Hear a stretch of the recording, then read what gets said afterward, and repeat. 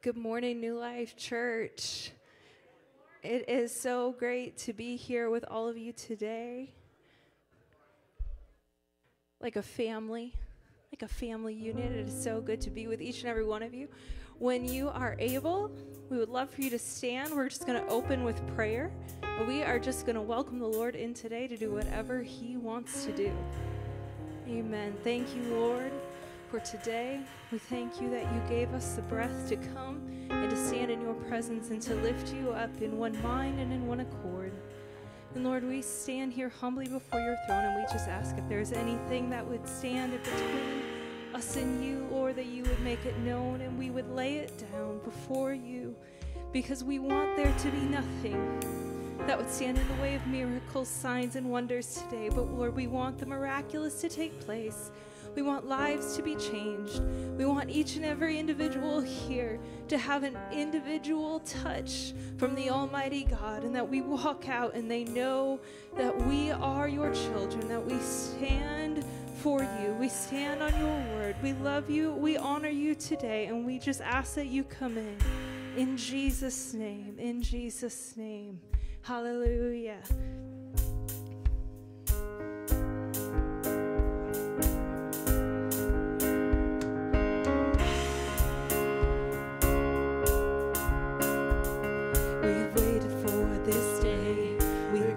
In your name, we're calling out to you.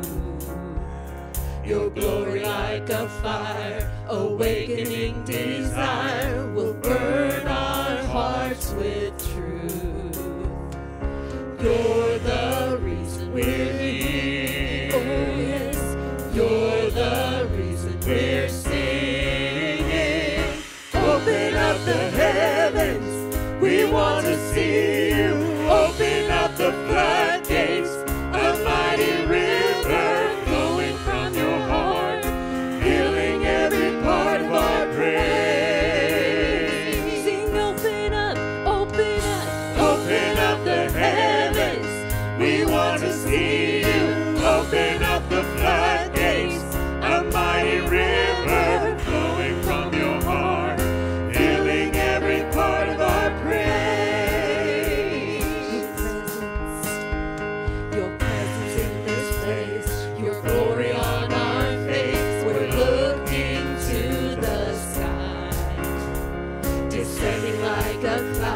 You're standing with us now, Lord, unveil our eyes.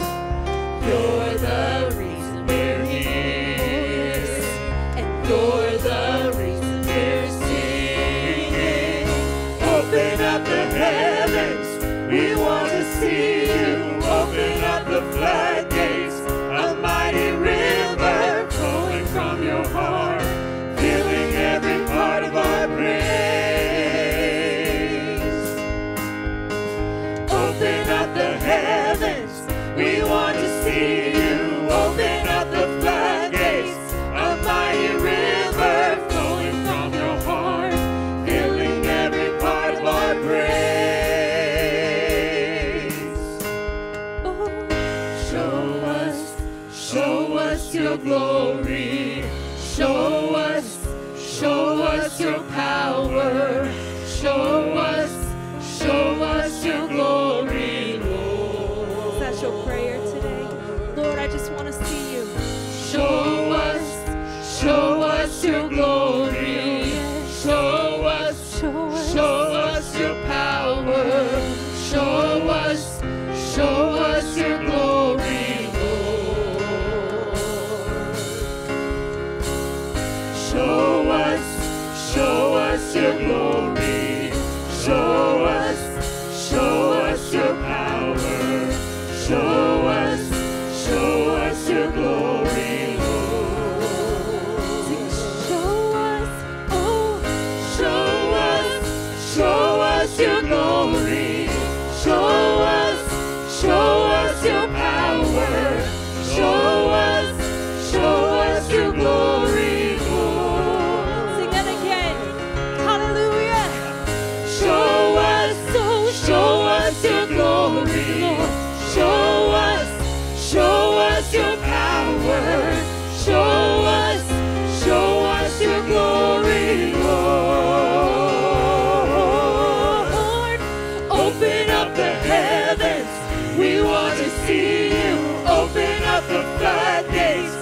mighty river flowing from your heart, filling every part of our praise. Shout it out again. Lord, open up the heavens today. Open up the heavens, we want to see you. Open up the floodgates, a mighty river flowing from your heart, filling every part of our praise.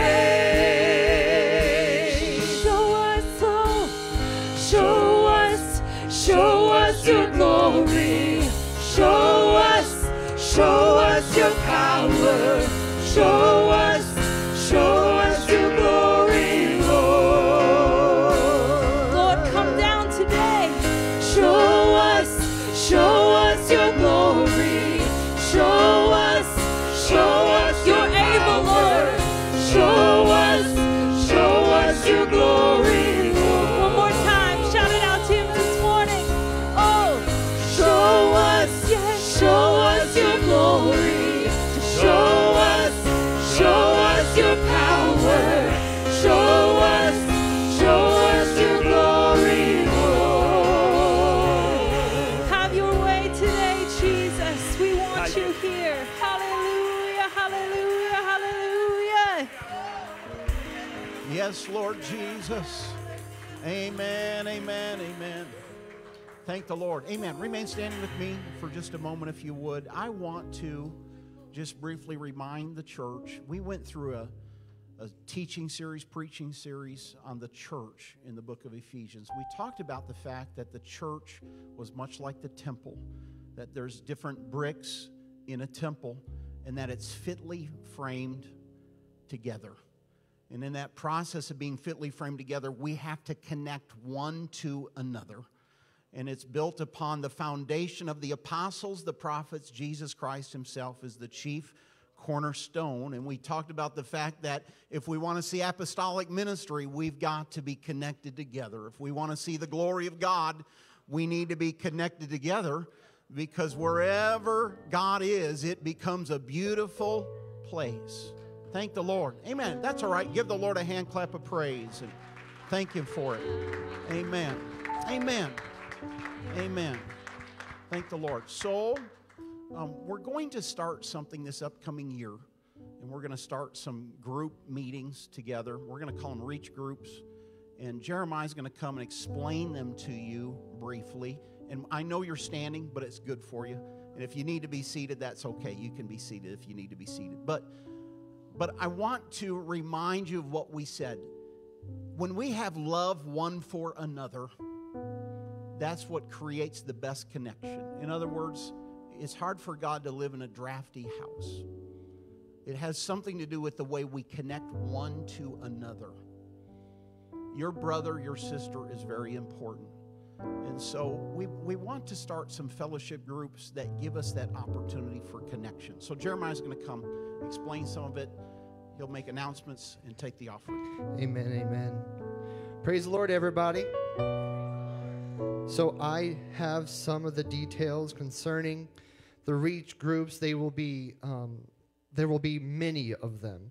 So we have a total of 8 groups that through the week, other than Sunday, you have the opportunity to be a part of, where you can go and connect and have fellowship with other people that are in like interest and such. So I have, and you may be seated, I have the first one on the list is men's game night. All the men? Okay, all the men? Call out. Amen. All right, there's going to be a men's game night. Brother Brian Kimmer will be in charge of that. And what we do have, by the way, before I continue with the rest, we will have a sign-up sheet out in the vestibule where you will be able, on the welcome desk, where you'll be able to sign up for the group, the group that you want to be a part of. So please look at those, sign up for it, talk to one of the leaders, and I'll be explaining who the leaders are of each group if you have any questions. And then as the month progresses, I will come back to you with some of the dates that would be going on, or these small groups would be on. Amen? So men's game night, Brother Brian Kimmer will be leading that up. Cops, it's caretakers of preschoolers, Sister Lynette Hartman, and they will be doing play dates with a purpose. Amen? We're thankful for that. Date night. Brother Bruce, Sister Renee Ruggles. They're going to be leading up date night. Spanish Bible study. Brother Armando Trejo and Sister Milvian Gregorio. Amen. I'm excited about that. There's going to be billiards night, man-to-man mentorship, ages 12 and up. Brother Don Hartman is going to be leading that up at the Hartman's Place. We're excited about that. Sister Jen with Mama Trauma. And this is going to be a group that is focusing on motherhood and any trauma surrounding that. There is the In the Loop, which is going to be a how to crochet. I'm saying that correctly, right? Ooh, hey, I got it. How to crochet. Sister Ginger Hamill will be leading that group up. If you want to learn how to crochet, she will help you with that. Amen. You can be a part of that group. There will be a New Life Church hyphen, which will be college students plus young adults. Brother Kevin, Sister Jesselyn Castro, raise your hands, please. Big. There we go. We got them. They're going to be leading up that group. Then there's going to be an Ignite group, which is middle school, and the Castros and high school. The Castros will be doing the middle school, and the high school will be the Roberts, Kyle and Diana. Amen. They're out there. So sorry. I'm so used to you being up here, Sister Diana, but you're sitting there today. That's good. Amen. Thank you so much. So those are the groups. So there are many groups. They are all out there. There are sign-up sheets for you to go out and sign up on. Talk to one of the leaders. If you want to know more about that, please talk to one of the leaders about it, what it's going to be about. But we want everyone here to be involved in one of these groups. So we have multiple. We have a variety so that everybody can find a place to connect in one of these groups. So please take part in that. Amen. And then I do have an announcement before we take up and receive the tithe and offering. Elements. Who are the Elements students? Raise your hands. Amen. All right. Elements will be starting Module 3 and 4 next week. Next Sunday, January 15th, we'll start up the next modules, 3 and 4, and we'll go on for that for a couple months. So I'm excited about that. If our ushers would please come, we will receive the morning tithe and offering now. We're going to take time to pray over the service, to pray over the offering, that the Lord would have his way. Jesus, we love you today. God, we thank you for your goodness and your grace. Lord, I want to thank you, Lord, for the church. I want to thank you, God, for the blessings that you put in our lives, Lord, and how you help us, Lord, how you speak to us. And I pray that, Lord, in this service, that today, Lord, we would hear you in the worship.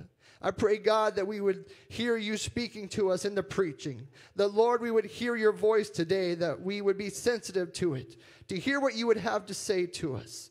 Lord, we pray your blessing upon the offering, Lord, that, Jesus, it would go forth to your kingdom, God. We thank you, Lord. In Jesus' name we pray. Amen and amen. In Jesus' name. I just believe God wants to do something incredible here this morning. Lord, send a revival. I will keep praying. I will keep fasting until it comes. Send it to every nation. I'll keep believing. I'll keep interceding until it's done. Pour it out, God. Oh, yes. Pour it out, God. We're ready. We're ready. Pour it out, God. Pour it out, God. We're ready. We're ready. Lord, send down the harvest.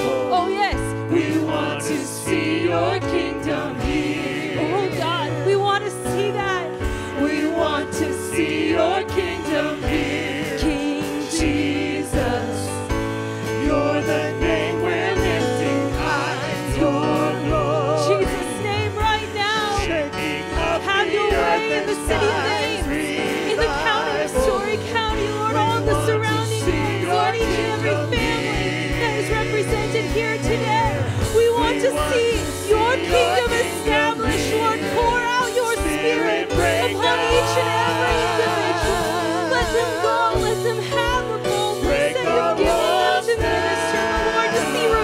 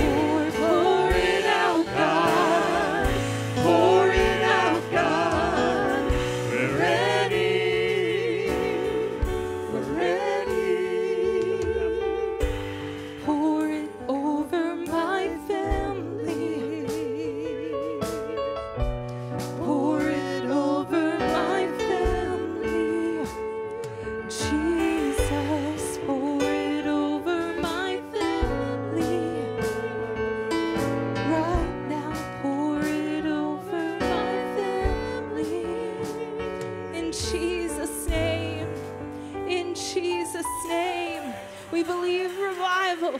We believe that it's coming. We believe that it will manifest itself in every way needed. We believe that miracles, signs, and wonders will take place. And we believe that there is power in the name of Jesus to break any stronghold, to break any addiction, to break any generational curse. We believe that there is power in the name above all names. In the name of Jesus, we stand and we lift you high, the King of Kings and the Lord of Lords, and we say glory to him, glory to his name. Hallelujah, hallelujah, hallelujah. He inhabits the praises of his people, which means when you're praising, it means he walks in. It means he's here to meet your need today. Hallelujah. There is power in the name of Jesus. There is power in the name of Jesus. There is power in the name of Jesus. To break every chain, break every chain, break every chain. There is power in the name of Jesus. There is power in the name of Jesus. There is power in the name of Jesus to break every chain, break every chain, break every chain. Do you believe that? To break every chain, break every chain, break every chain. There's an army rising up Right now. There's an army rising up. Oh, There's an army rising up to break every chain, break every chain, break every chain, to break every chain, break every chain, break every chain. you're part of that army. There's an army rising up. In Jesus' name. There's an army rising up. Surrender, Lord, right now. There's an army rising up. Oh, yes. To break every chain, break every chain, break every chain. Now. To break every chain, break every chain, break every chain. I hear the chains falling. Hallelujah. Oh, yes. I hear the chains falling. In Jesus' name. Oh, I hear the chains falling. oh. I hear the chains falling. Sing, there is power. There is power in the name of Jesus. I believe that, Lord. There is power in the name of In Jesus. Jesus' name. There is power in the name of Jesus. Break every chain, break every chain, break every chain. Oh, yes. To break every chain, break every chain, break every chain. There is power. There is power in the name of Jesus. The Almighty God is here. Hallelujah. In the name of Jesus. Yes. There is power in the name of Jesus. To break every chain, break every chain, break every chain. To break every chain, break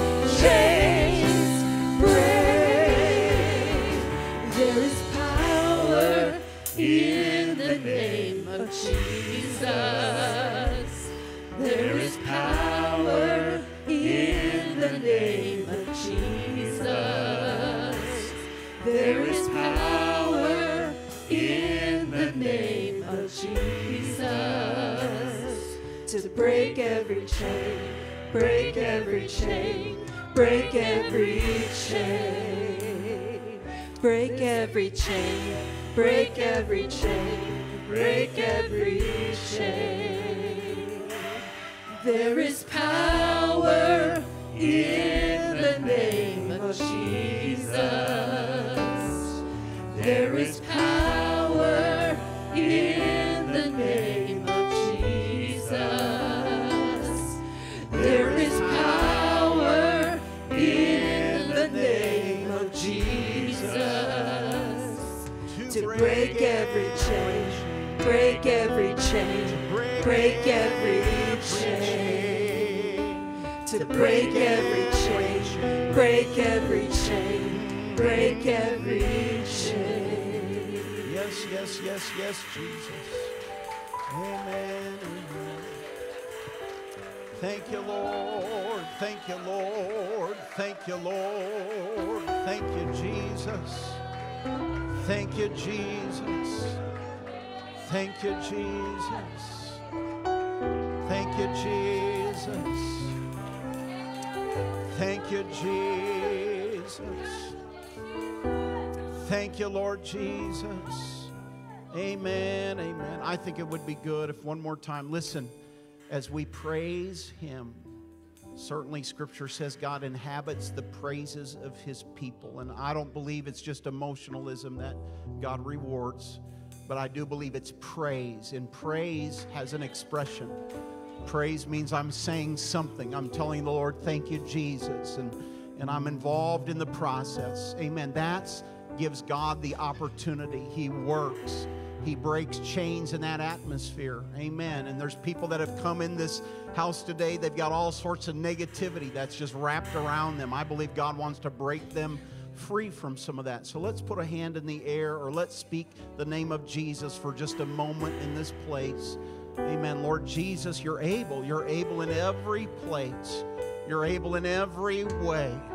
You're able, Lord God, to bring deliverance. You're able, Lord Jesus, God, to break through, Lord, negativity and break through, Lord Jesus, any bondage. You're able, Lord God, in every way. You're able to break every chain, Lord God. Pull the darkness, Lord, from someone's mind or someone's emotions, Lord, today. In the name of Jesus, we speak the name of Jesus. We believe, Lord Jesus, you're able, oh God, in every way. We don't have silver or gold, but what we have, we can give. In the name of Jesus Christ of Nazareth, oh God, give them the ability and the strength today through the power, Lord, that's in your endless life. In the name of Jesus, we pray. In the name that's above every other name, we pray in the name of Jesus.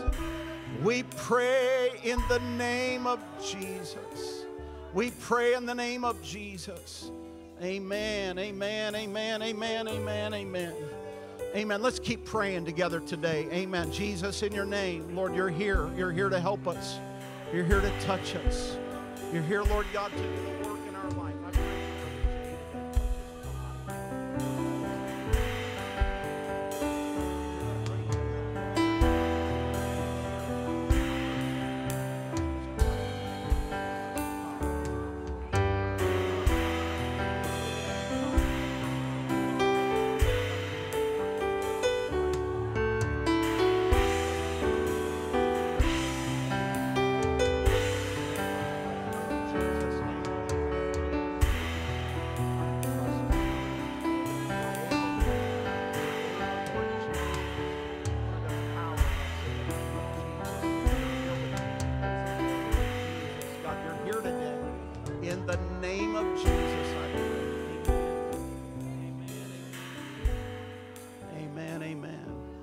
Thank you, Lord Jesus.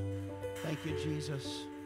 Amen. Amen. Remain standing with me, if you would, for just a moment. I want to read a scripture, and it's kind of a long reading this morning, and so it's out of Philippians chapter 2. I'm starting in verse 19, and it just starts out by saying, "But I trust in the Lord Jesus to send Timothy to you shortly, that I also may be encouraged when I know your state.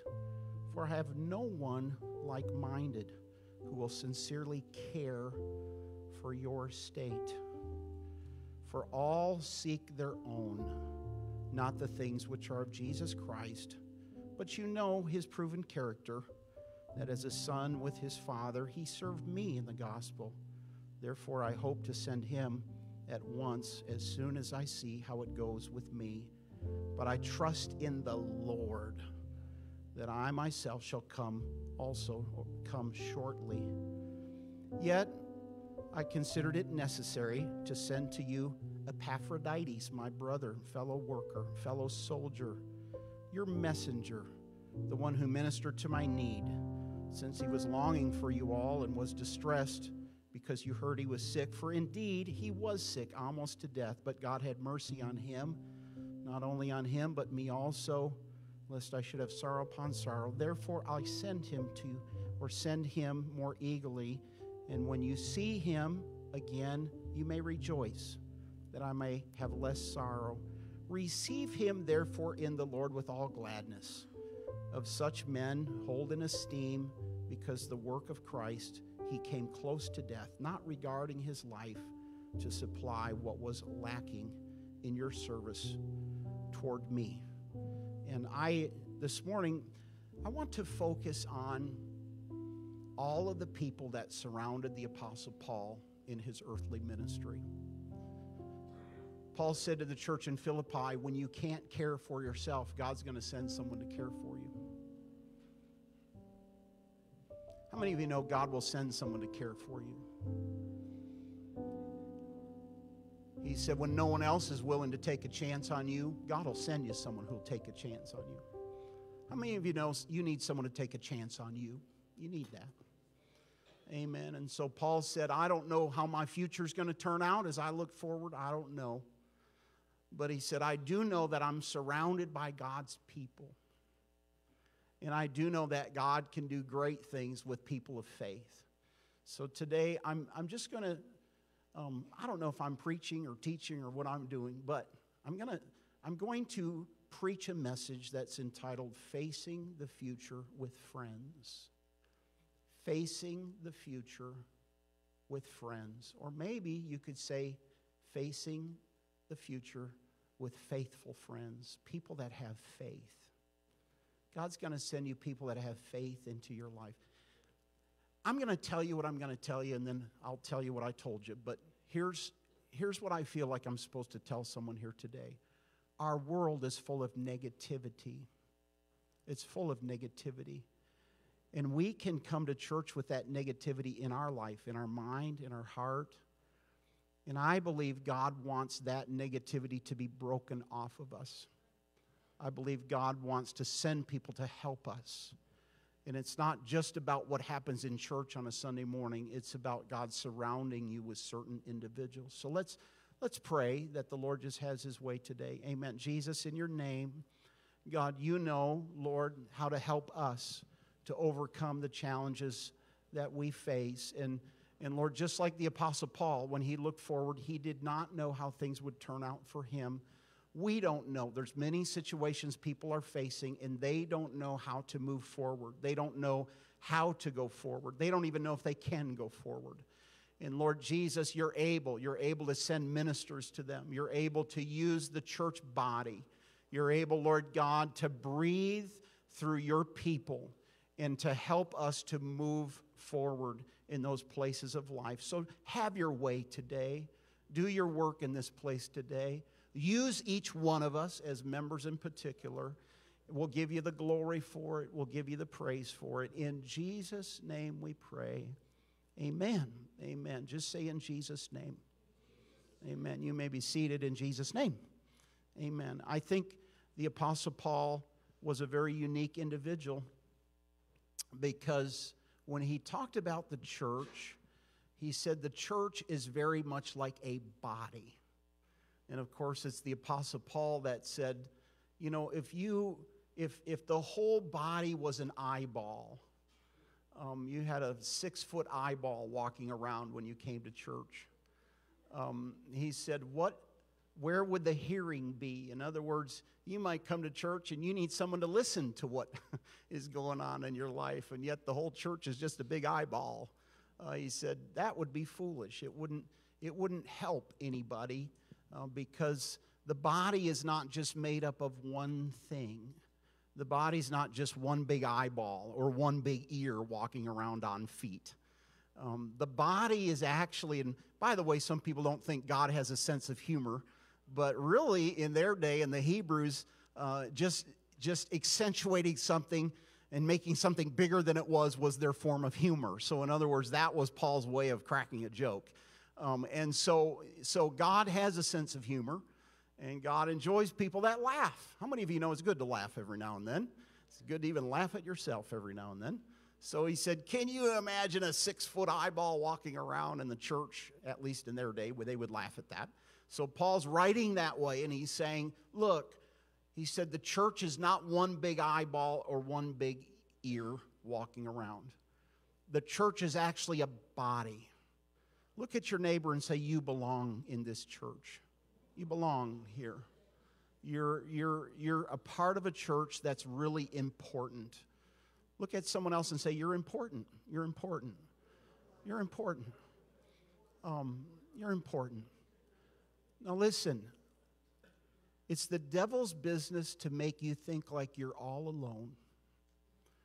And it's even his greater business to make you feel like you don't really have any measurable difference to make. You're all by yourself. Nobody cares. And worse than that, you don't have anything to add. So the Apostle Paul went on, really, when you read the book of Ephesians, he said, in the body, every joint supplies something. In other words, every part is important. Even the parts you can't see are important for the body to do what the body does. Now, I'm not telling you anything you don't know, but here's what I'm trying to get across to you today. Sometimes the greatest ministry does not flow from one source in the church. For every need, there is a supply. Every joint is supplying. I said, for every need, there is a supply. Here's the one thing I can promise you today. If you came with a need, there's a supply for your need. God wants to meet your need.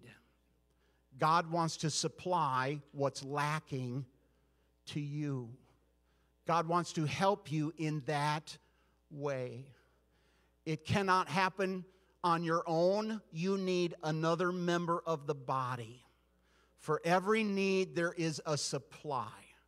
For every problem, there is a solution. For every trouble, there is an answer. For every person that comes in with a broken heart, there's healing for that broken heart. For every individual that wonders, do I matter to the Lord? There's an answer to that.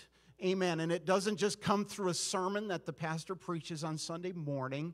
It comes when the body becomes the body. It comes when the church becomes the church. We preached a series of messages and we said, just let the church be the church. In other words, it comes when God's Spirit gets involved and God's Spirit energizes and God's Spirit begins to flow. It comes when we start to walk worthy of the calling we're called. As Paul puts it, it comes when we start following as a body the actions of God's Spirit, because as we do, people can look at us and they can tell where we're going just because of the fact that there's a whole group of people that are filled with God's Spirit, that are moving in the same direction. There can be all sorts of provisions that come when you're in the church of the living God.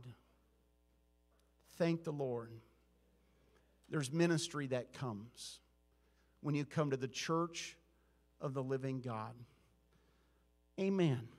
So Paul is writing, and I want you to see a little bit of background of Philippians because he's in a prison in Rome. He's writing to a church in Philippi.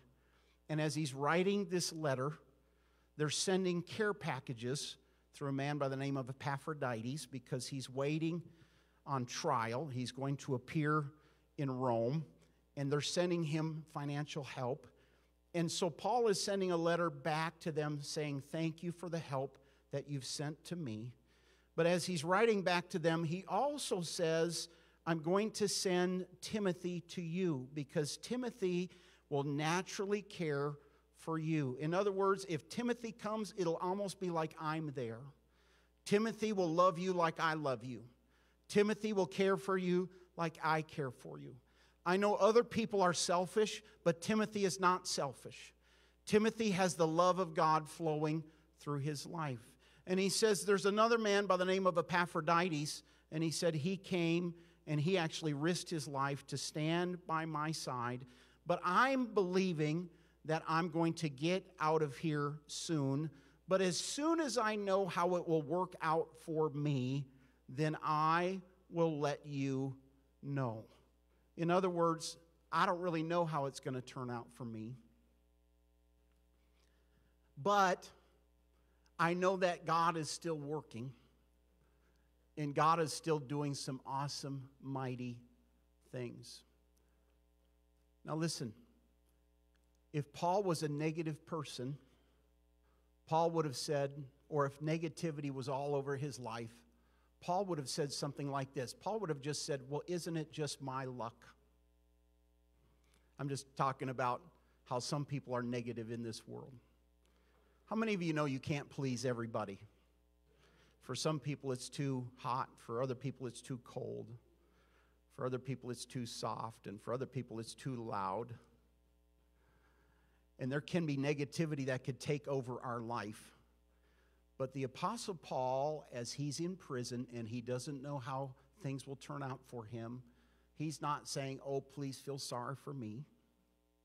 He actually has incredible victory in his spirit. And he writes to the church and he says, you know what? Don't be concerned about me.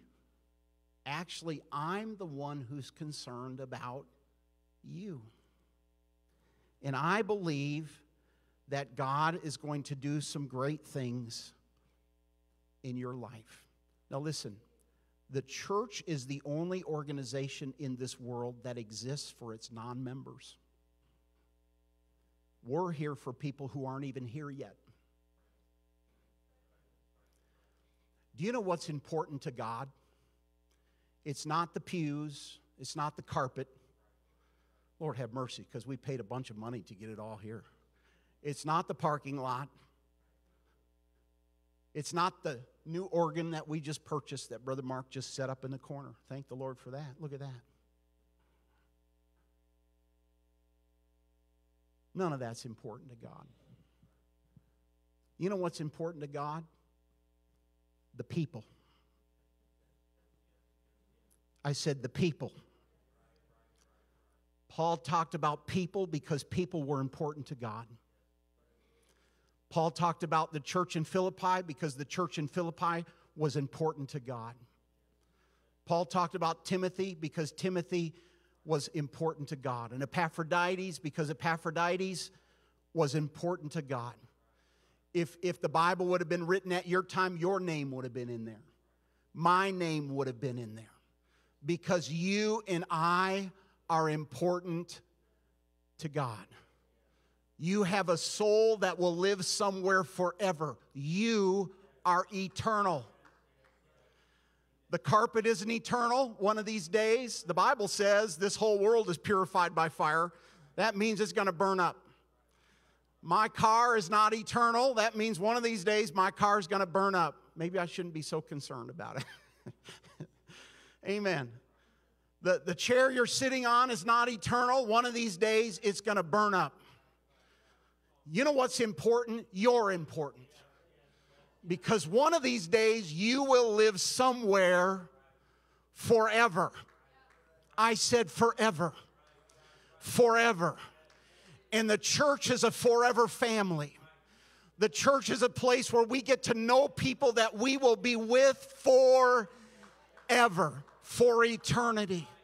There's something inside of you, amen, that never feels younger or older. It's called your soul. It's the real you that's down inside of this skin that I look at all the time. But the real you is in there somewhere, and that's the part that Jesus died for. That's the part that Jesus went to Calvary and shed his warm blood for. That's what he cares about. He cares about your soul. And listen to me, he cares too much about your soul to let it shrivel up in the negativity that is in this world. He wants to pull you out of that place.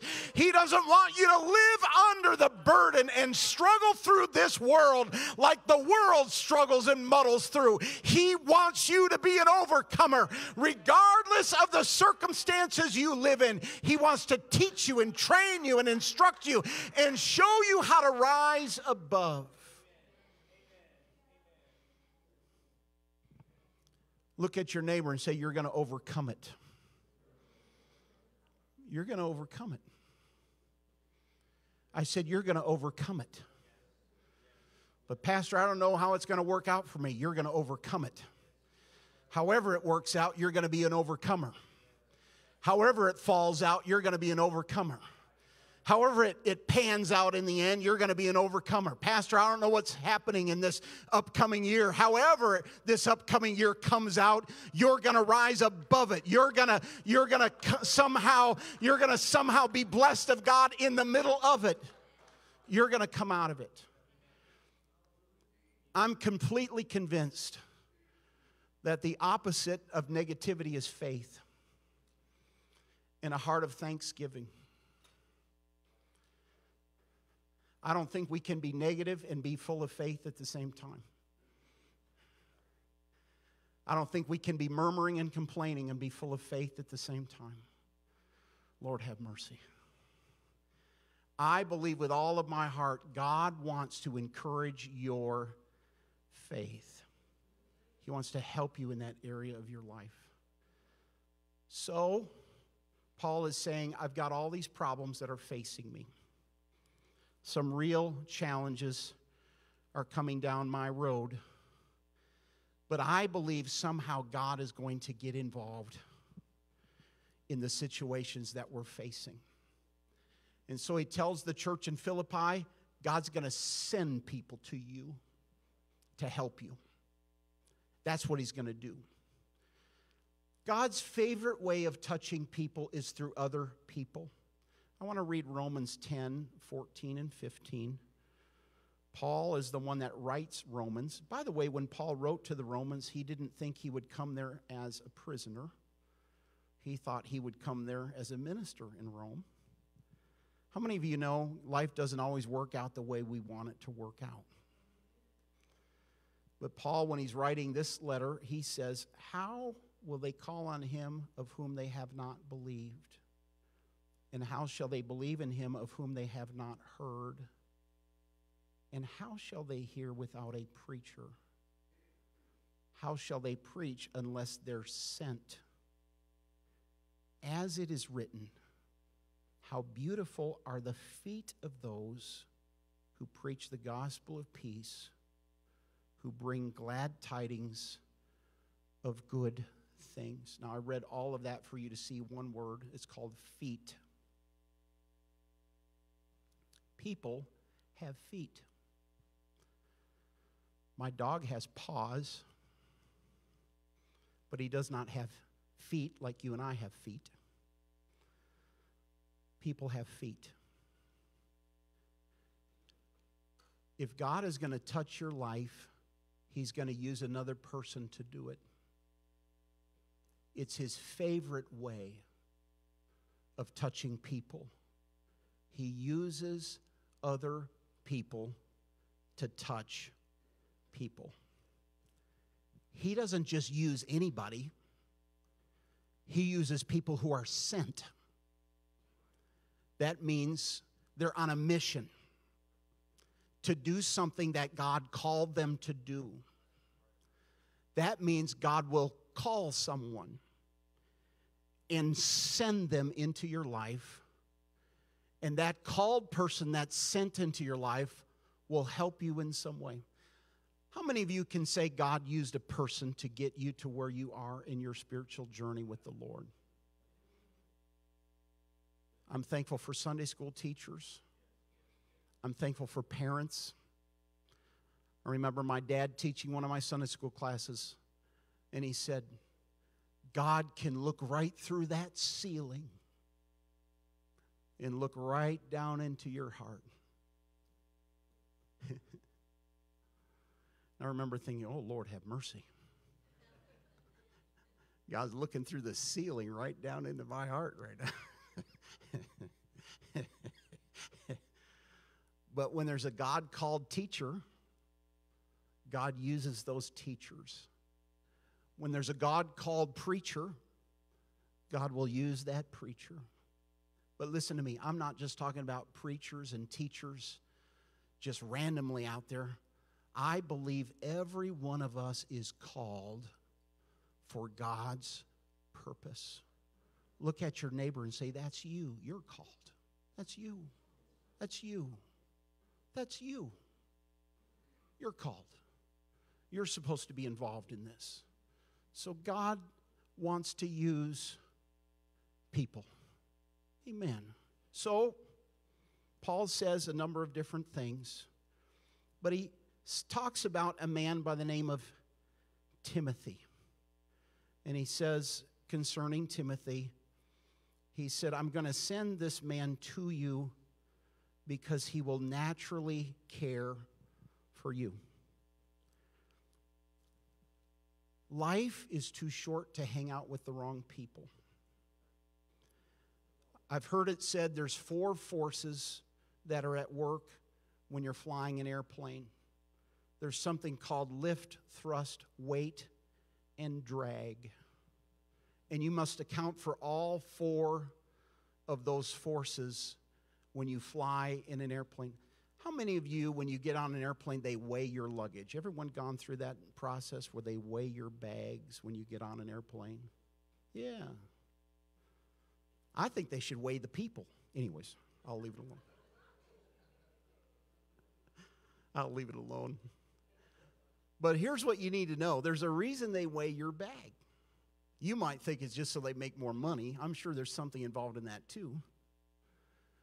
But they need to know how much weight is in the airplane before it takes off. There's a reason for that. Because if there's too much weight, there's no way that airplane will be able to take off. It'll pull it back down. Now listen to me. You could say there's 4 types of people that can come into your life. There's people who are lifters, and when you leave them, you feel better. You got a spring in your step. You feel like you can kind of face the world again. They lift you up wherever they are. They're lifters. There's people who are thrusters and motivators. Just say the word motivators. By the way, an unmotivated life is barely worth living. You need to come to church because you need spiritual motivation.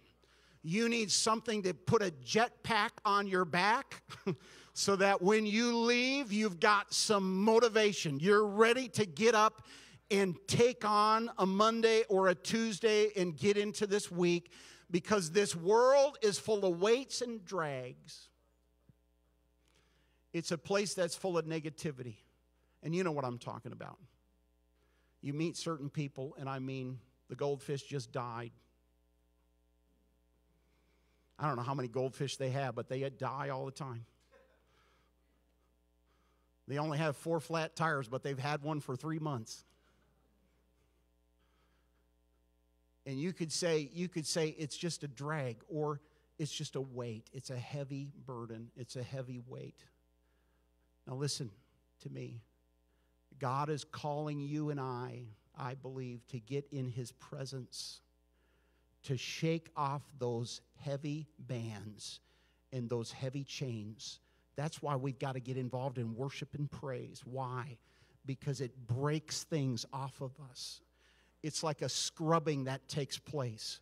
All the negativity of this world. You come into church with all that negativity, it's like God meets you at the place, kind of like they meet you when you go through the airport and he looks through your stuff and he says, this isn't going with you. This has got to stay behind. You've got too much negativity. I'm sorry, but we're keeping this bag. You go on into that place of worship. Many times I say, that's what this altar is for. You don't have to carry your burdens anymore. I heard one person say, well, I'm just down here under all my problems. Well, what are you doing down there under all of your problems? It's time to rise above your problems. It's time to start trusting the Lord and believing the Lord and moving on with Jesus. It's time to lift up your eyes a little bit higher and start trusting God again. It's time for a little bit of faith to come back into your life again. God is going to make a way somehow. And so you could say the church is about lifting and thrusting and pushing you forward. And you need your brothers and sisters. You need a connection to them. You need a few good friends to move forward in the Lord. Amen. And you don't just need anybody.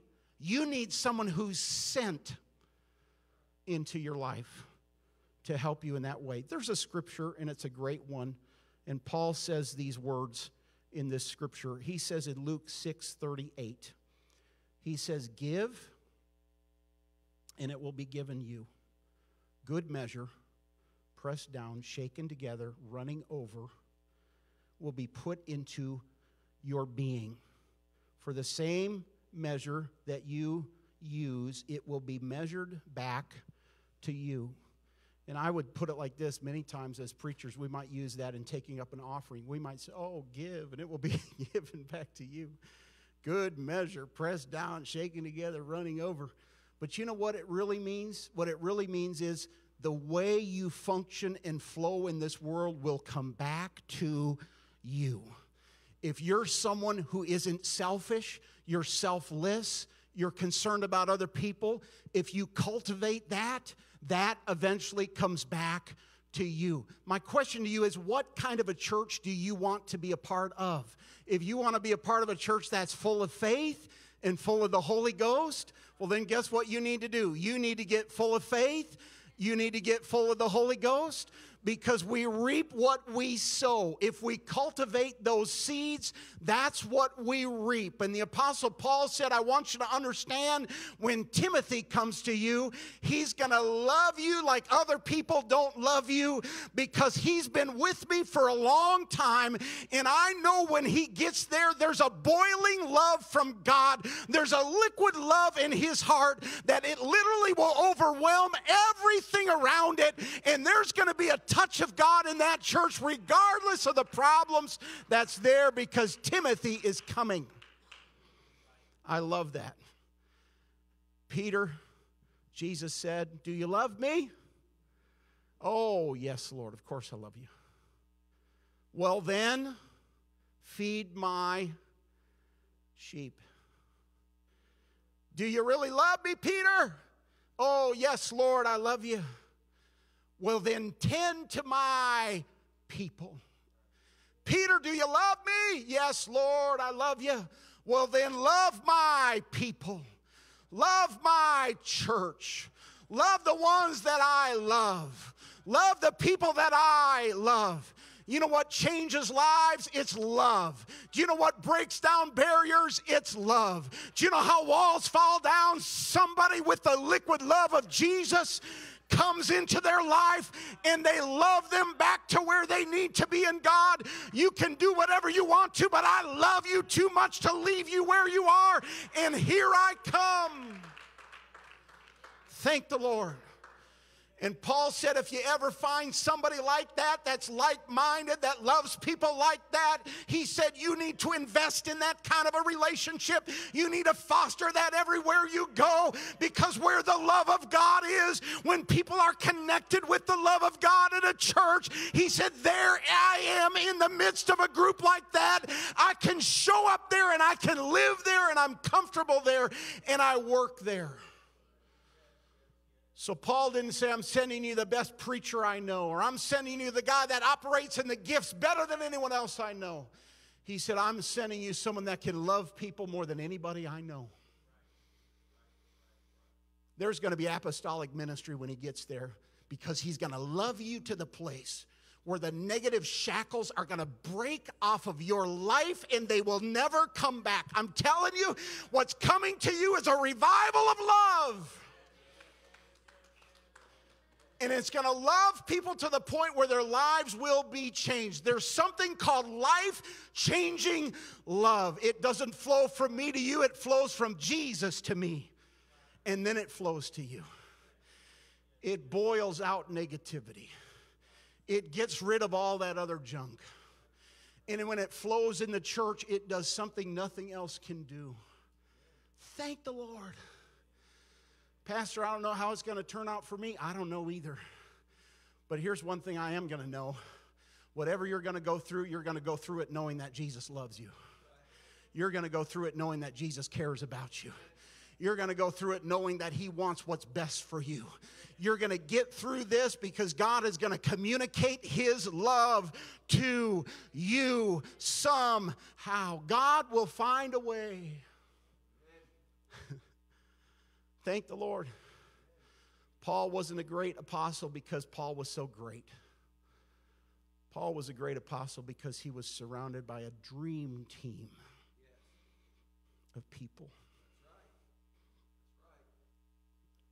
that love people. What made the New Testament church so powerful? How many of you want to go back to the New Testament church? How many of you would like to see signs and wonders and see God just show up and do whatever God wants to do? How many of you would like to live in a place like that? Amen. What was their greatest secret?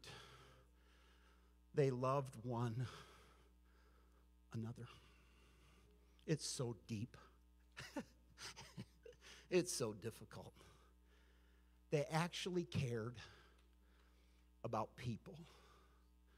When they said they cared, they really did care. When they said they were praying for you, they really got on their knees and they really were praying for you. When they said they were concerned about you, they really were concerned about you. They really got out of their comfort zone. That's why Jesus said, Peter, do you love me? He said, I know you're willing to get out of your comfort zone for me. I know you're willing to walk on water with me, but do you love me? And he said, yes, Lord, you know. And he said, well, then get out of your comfort zone for those that are around you. Then reach out to someone else. Amen. I'll tell you how to be the person that has the worst 2023. Just think about yourself. Just live for yourself. All of 2023, I promise you, here's my promise, you'll have the worst year you've ever had in your life. Right. Just think about your problems. Just think about your struggles. Just think about your issues. Just think about you. Be selfish. That'll give you the worst year you've ever had. I'll tell you how to have the best year you're ever going to have in 2023. First of all, ask the Lord, say, God, give me love for someone else. Pour it into my spirit, pour it into my life, and help me to see people like you see people. And give me that miracle in this upcoming year. And my promise to you is it'll give you the greatest year you've ever had. Because when you stop thinking about yourself, Paul would have been in a heap of trouble. He would have said, listen, I wanted to come to Rome. I believed if I got to Rome, I could have changed this world.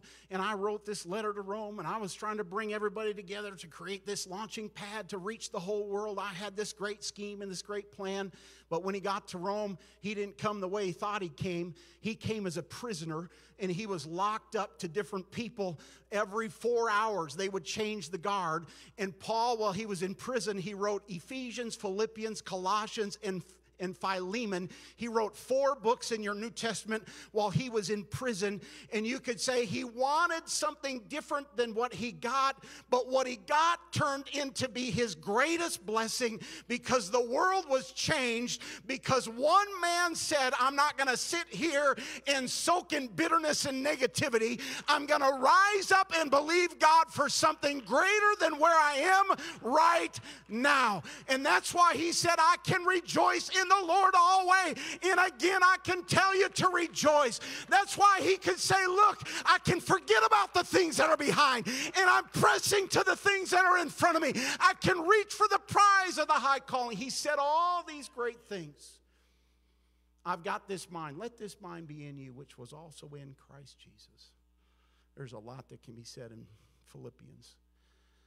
But what he's saying here is 2 things. Number 1, he said, listen, if there's someone who really loves you, you need to cultivate the relationship with that person. If someone really cares about you, don't stiff-arm them. Don't hold them at arm's length. Let them come into your world and love you. Look at someone right in the whites of their eyes and say, you've got to let someone love you. Tell them, you got to let someone love you. You got to let that happen. You got to open up to what God wants to do. Now listen, I know the students, that might be a joke, but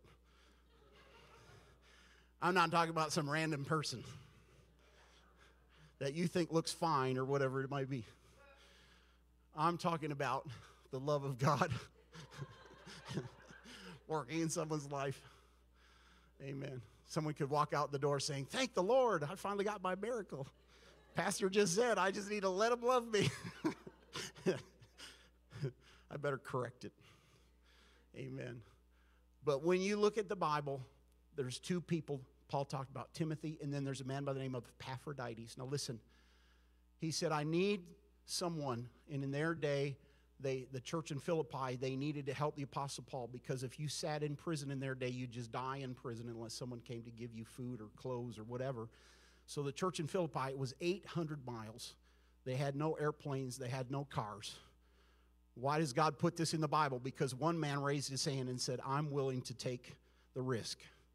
I'm willing to carry money all the way through all the thieves and trouble and dark of night. I'm willing to get it to the Apostle Paul. I'm willing to take a chance to minister to him. Why did people take a chance to minister to Paul? Because Paul took a chance when he ministered on other people. You get what you sow. You reap what you sow. How many of you know it takes a chance to minister to people? You can get rejected. You can get looked at like you're foolish. There's a lot of problems that can come when you reach out to minister to someone else. That's true. You take a risk. Here's what I'm going to say next. It's still worth it to take the risk.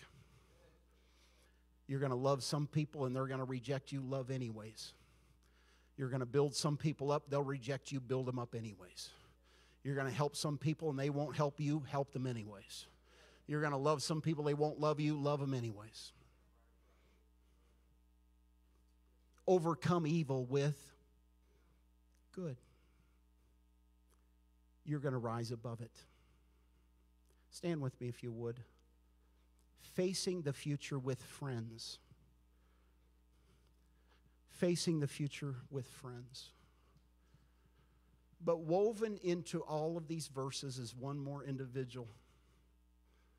I guess I didn't talk about very much. 2 times. Paul said, but I trust Jesus. But my faith is in Jesus. Epaphroditus, one of these days he's going to leave me. I don't know if he'll come back or not. But I still have Jesus. Timothy might walk away from me. I don't know if I'll see him again. But my trust is in Jesus. They say every 4 hours Paul was chained up to another prisoner. It's kind of funny. Somewhere in this little thing, I did the math on that. And basically, he met over 4,000 people during the time he was imprisoned. And my question is, who was the real prisoner? Because at the end of Philippians, he says, even the church in Caesar's own house, they salute you. In other words, the Praetorian Guard themselves, they're converting to Christianity because they have to listen to me preach to them. When they chain the guard up to me, he has nowhere to go. And Paul says, look at the revival that's taking place because of the trouble that I'm in. How do you stop a guy like that? Here's my answer. You don't. You don't. He talks about Timothy, and he says, you should cultivate a relationship with people like that. He talks about people that are willing to take a risk on ministry. And he said, you should hold people like that in honor. You should honor people that take risks, that minister like that. But he says, but my trust, my faith is in Jesus. There's an old song, and it says these words, standing somewhere in the shadows, you'll find Jesus. He's the only one who cares and understands. Standing somewhere in the shadows, you will find him. And you'll know him by the nail prints in his hands. Woven into the fabric of Philippians chapter 2. You can't see him, but he's there. Standing in the shadows of that prison house was Jesus. Nail-scarred hands, standing by the Apostle Paul. And Paul said, I maybe don't have Timothy right now. I maybe don't have Epaphroditus right now. But my faith is in Jesus. Facing the future with friends. Here's my point. He's never going to leave you. He's never going to forsake you. He's never going to walk away from you. He's always going to love you. He's always going to care about you. But Pastor, this person disappointed me, but Jesus never disappointed me. But Pastor, this person walked away from me, but Jesus never walked away from me. But Pastor, this person doesn't love me anymore, but Jesus will love you forever and ever and ever. He's not going anywhere. He's going to minister to you. Amen. Amen. Amen. Amen. Amen. So if you're here today, here's what I'm really reaching for. Certainly when this service is over, we've got sign-up sheets for reach groups out in the lobby. I mean, there's reasons I'm preaching what I'm preaching, but it's so much more than that. What I'm trying to say is Jesus is in this situation somewhere. Somewhere in the shadows. He's there. He's there. He said, I don't know how it's going to turn out for me, but I trust the Lord Jesus. I'm expecting the best. I might get the worst, but my faith is in Jesus. Maybe I'm preaching today and you're saying, but Pastor, if you really knew the trouble and the negative things that are surrounding my life, you wouldn't be able to preach that way. I don't know it all. But Jesus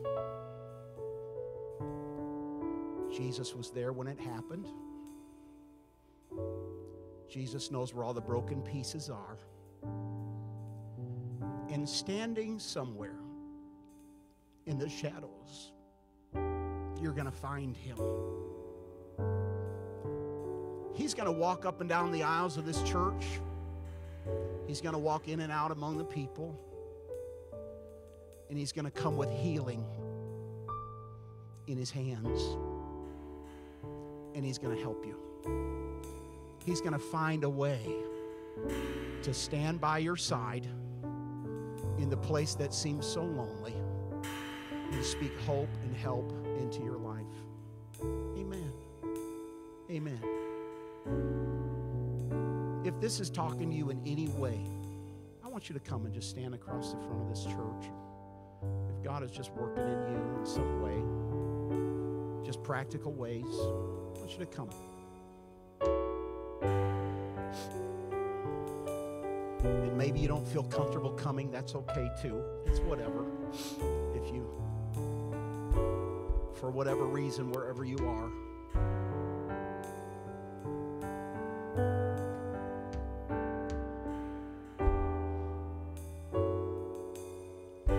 I just have this feeling today that Jesus is going to come out of some shadowy place and make Himself just very real to you. That's just my prayer. So let's pray that. And then let's just minister to one another. The Lord might send someone to you to just pray with you. Jesus, in your name, Lord God, you know the challenges. You know where we're living. You know that we need to be loved and we need to be encouraged. And you know that we need to be helped. And yet we also know you're going to send people. I want to be a part of that process. But Lord Jesus, if today I can't see where the help is coming from, I pray that there would be a spirit of wisdom and revelation, that we would be able to see you, encourage someone's faith, lift them today, Lord, and turn me into an element, Lord God, that can come into their life like a Band-Aid and help them to be healed and to be made whole again. In Jesus' name I pray. Amen.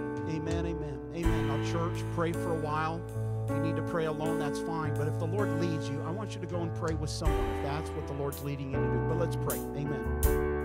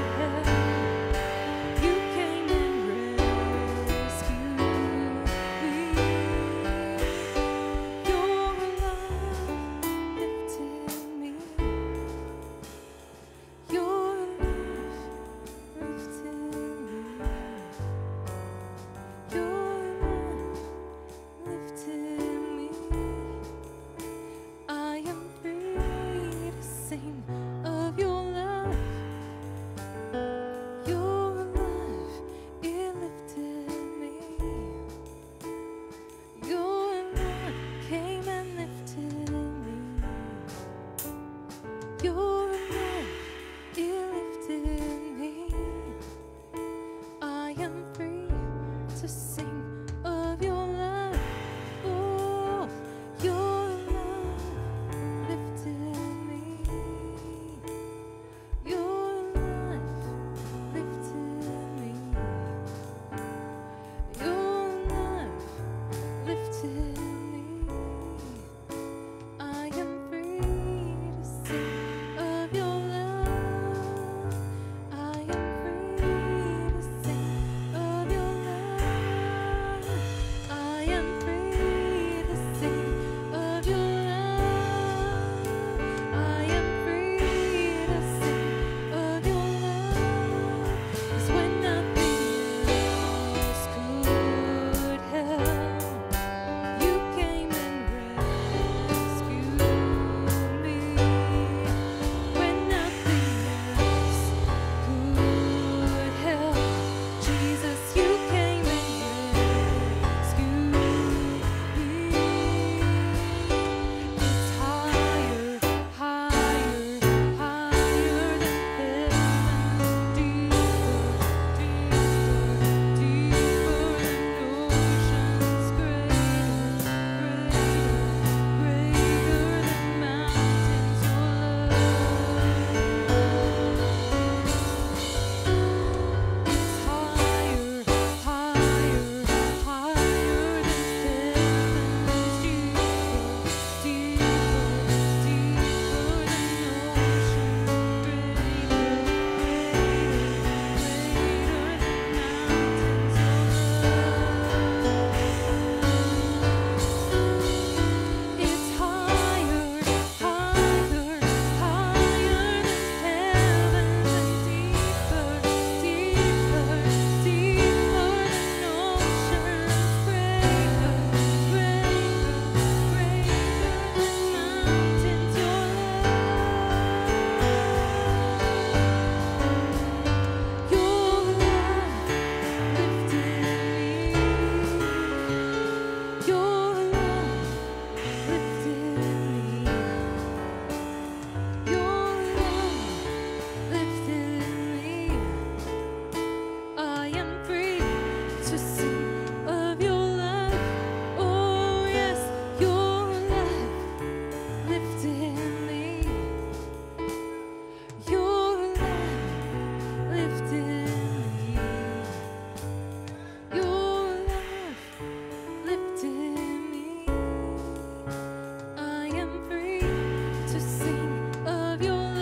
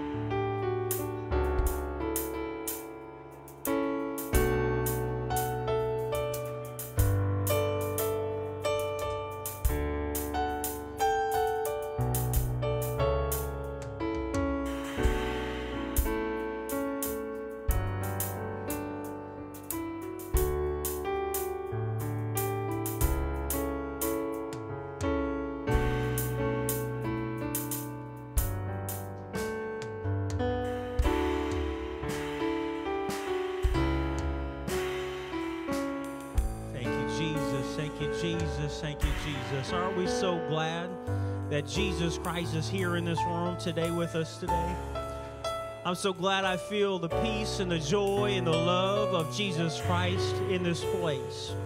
Let's pray a prayer of dismissal. If you're praying, keep praying. Lord Jesus, thank you, oh God, for being here. Thank you, Lord Jesus, for breaking every chain. Thank you, Lord Jesus, for the peace. Thank you, oh God, for the joy of the Lord. Your joy is our strength today, oh God. And we ask, Lord Jesus, that your love, your joy, your peace would go with us as we leave this place. We are bound together, Lord Jesus. We are part of the body of Christ. We're with one another. Help us, Lord Jesus, to reach out to one another this week, oh God. To check up on one another, to love on one another, oh God. Help us to leave this place and never forget the word that you have spoken into our spirit today. Help us, oh God, to love one another, oh God. Bless us, oh God, today as we go. Bless us in our going. Bless us in our workplace and our schools today. In the name of Jesus Christ we pray. Amen.